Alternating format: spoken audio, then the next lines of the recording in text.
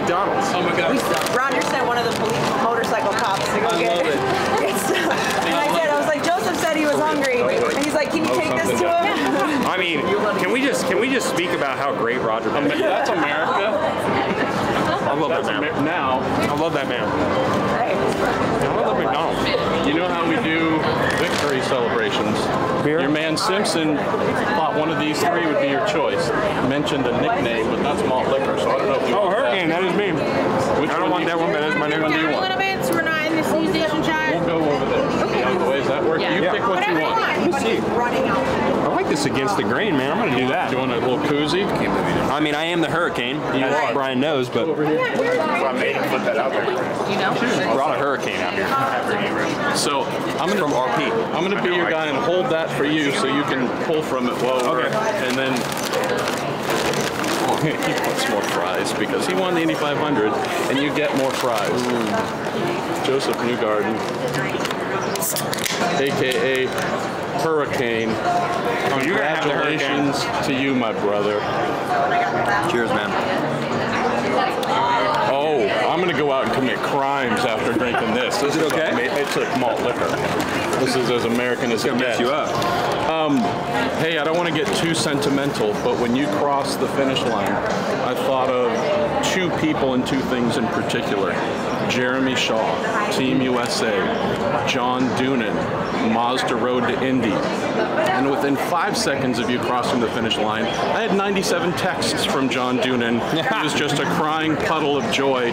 Can you speak to what you know this represents for every young driver who's currently coming up the ladder to be standing here? Because what you achieved on that ladder has you wearing this wreath. Well, there's no doubt those are two great candidates to talk about. You know, Jeremy Shaw has an amazing program, the Team USA Scholarship, that I was lucky enough to be a part of, and was a big deal for my career. And John Doonan has, you know, been masterful with the Road to Indy all those years, giving amazing scholarship opportunities. That's the great thing about IndyCar. You know, this is a true racing series where if you have the talent, they're the ones that are really, really good that maybe don't have the funding, they can make their way to IndyCar. You know, you think about Kyle Kirkwood, someone like him, it just doesn't happen in other racing championships. So there's no doubt that it was very instrumental for me to get the opportunities that I've had. Obviously, it's a lot more than those two individuals, but they were two instrumental people. You know, Jeremy has been tremendous for young drivers, and John as well. And there's no doubt without their support that, you know, maybe my story would look differently. So it's a long list, but they're a big part of it. I'm going to ask you a question, and while I do that, get in there, son, because you deserve all of this. I mentioned in my end-of-day wrap-up video that you had become the Indy 500's Tony Kanaan, right? Tony was here 10, 11 times, came so close, but every year left frustrated. Won. Biggest reaction we'd ever seen, explosion of love from fans for him. It's not a torch you ever want to carry, but that kind of became you. You became that Tony Kanaan of every year, so close, so close. Tell me about that ability now to exhale, because you're now an Indy 500 winner, but also that same kind of explosion of love from the fans, seeing America win the Indy 500. Today was amazing for so many reasons that, you know, we could talk about for a long time. Just the energy of the Indianapolis 500 crowd is unlike anywhere else. You know, this is the most difficult motor race in the world to win, and I can wholeheartedly say that. It's such a tricky race to get right, and if you're lucky enough to win it with the team, it is so special. And now I know how special that is, and I wanted to experience that energy from the crowd. I know what it looks like, and I couldn't imagine what it would feel like if you won the race. So I was always hoping and dreaming for that. You know, but I think about the hidden pain for many people. You know, for me, I don't know that I was ever an outwardly favorite driver. You know, Tony had been so close a lot of times, led so many laps. I wasn't in that situation necessarily. I haven't been here and led a ton of laps and things go wrong. But I have been here kind of maybe under the radar and things have gone wrong. So I think about that hidden pain that I've had, that my team has had. You know, that we knew we could win the race, or we knew we could be contenders, and something happened and it didn't go right, or we didn't get the job done. But there's a lot of people that have that are here, you know, that I know tonight there's going to be a lot of hidden pain of people that said they could have won this race and they could have, you know, had a different day. And I think that's the tougher part, you know, is not necessarily not being recognized for it, because that's not what you're looking for, but you pour your heart and soul into this event, and it breaks your heart when you don't win the race. It breaks it more than anywhere else. And the only thing that matters here is winning. It really is. It's a little cheesy and it sounds funny, but it's so true for the Indy 500. There's one winner, there's one happy team, and then there's everybody with a broken heart. And you know, the more years you do that, the more difficult it becomes. Santino Ferrucci just had his best ever Indy 500 finish of 3rd and was in tears, and those weren't tears of joy. So everything you're speaking of, so close but so defeated. Let's close on just a couple of things here.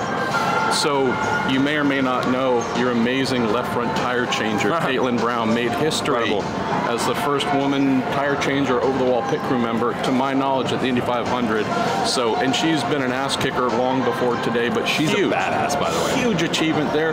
Luke Mason, I told him, like, all right, so you do this in your 6th ever race as a race engineer. How about my boy Luke? How about that? I knew we would come good. I have absolute faith in my team. You know, I've been outwardly about it, and it's just hard for me to not be honest. When I feel really confident in something, like I've been in this group, I just can't not say it. You know, it's hard for me to hold back and say, oh, you know, maybe don't tell everybody how confident you feel, but I felt so confident in our group and what they were capable of. Caitlin is an absolute badass. It's cool she's a girl, but it doesn't matter she's a girl. She's just a badass. She earned her spot on our team regardless. So I'm a huge Caitlin fan. Luke Mason the same way, but I could name everybody off. All your crew. We have an amazing team, you know, led by Chad Gordon, who's done just a tremendous job. New crew chief. He's the first year he's crew chief in an IndyCar. Maybe he's been on an IndyCar before, but he's really the man in charge now. And you're a star maker, Newgarden. He has an amazing support cast. We have such an unbelievable group. And I'll tell you this, I would be remiss to say it is more than the 2-car. I would be blessed and happy to step into any one of our Team Penske cars. I know how good all of our crews are. It doesn't matter which one I would drive for. They're all tremendous, and they all make up this win. And all the crew came down as well, celebrating like this. This wasn't your win, this was everybody's win. Team win. Speaks to the culture there. It is, and look, this is vindicating for all of us. We have had a front row seat as the drivers of how much work they've put into this event. You have no idea.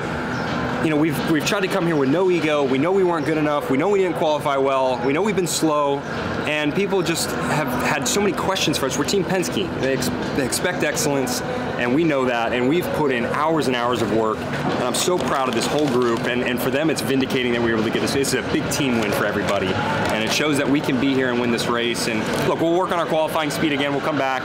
You know what? I'd say don't.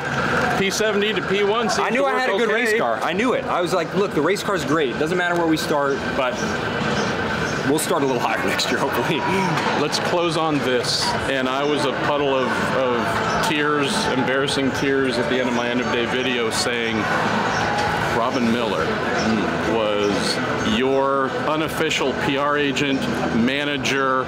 You never asked him to do any of this. And look, I mean, I was rooting for you and whatnot as well, but Miller, for years when you were with Sarah Fisher, CEFH Racing, I forget all the different acronyms, but Robin Miller, no longer with us, but tell me about that guy, calling Cindric, constantly saying, why aren't you hiring this guy? Well, he's not seasoned enough. I don't know. It took a little while, but we don't have our beloved frickin' Miller here. But that guy was always rooting for you and made damn sure Cindric and Penske knew this was the guy of the future. I'm still not convinced Tim liked me, you know? And even nowadays, I think he hates me at all times. So I'm around Tim every now and then. I'm like, man, I don't know if he dislikes me or not, you know? He's a tough guy to crack, but he's, you know, Tim's amazing to have on the car, and you're absolutely right. Robin was a big champion for myself.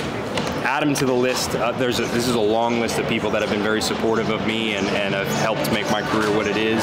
And him hammering RP and Tim constantly to give me a chance, it, you know, was probably a difference maker. There's no doubt. You know, it's impossible to say, but I think if you asked Roger and Tim, they'd probably tell you that that was a difference maker.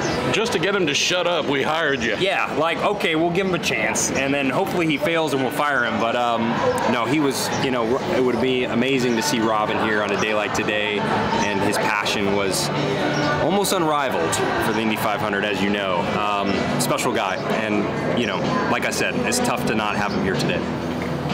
Village behind this kid, not only an Indy Lights champion, working with small teams, raising them up, becoming a winner at Carpenter Racing, becoming a force in IndyCar with him, showing grit, getting hurt, fighting back, getting into the car, getting an opportunity with Roger, winning a championship in his first year, adding to it in 2019, Indy 500 winner now. You're everything that's right about IndyCar, son. So happy for you. Thank you, Marshall.